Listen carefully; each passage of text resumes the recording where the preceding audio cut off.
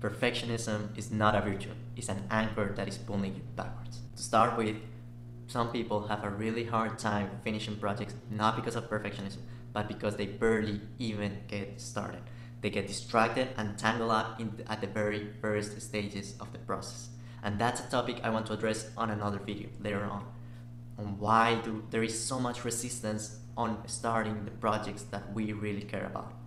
For today, I want to put some thoughts about perfectionism. Number one, perfectionism is tied to a notion of entitlement. If you feel that you are special, you might think that you are better than the average person, and therefore you expect your work to be better than the work of others. You expect that the world sees that it came effortless for you. The problem is that you fear delivery, because if people see your mistakes, that will reveal your imperfection, and you will no longer be special. That would make the core belief fall apart. And I'm not saying you think this consciously. It is usually an underlying narrative that we have.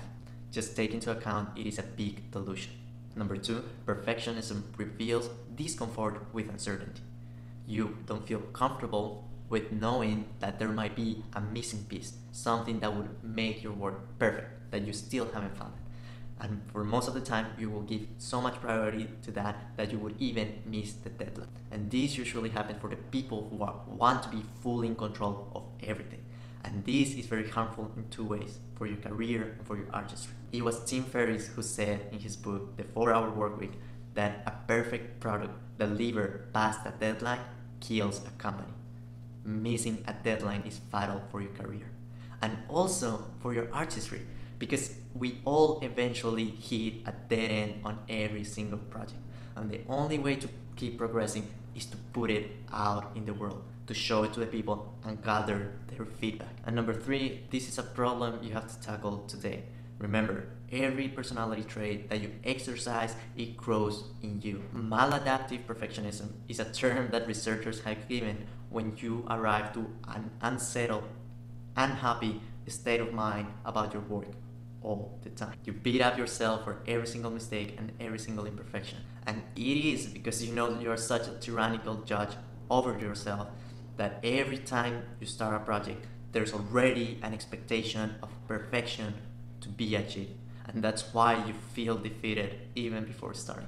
Here are some of the tips that have been very, very useful for me. One, you have to go for a walk, have a conversation with yourself, and see if there's an underlying core belief of entitlement.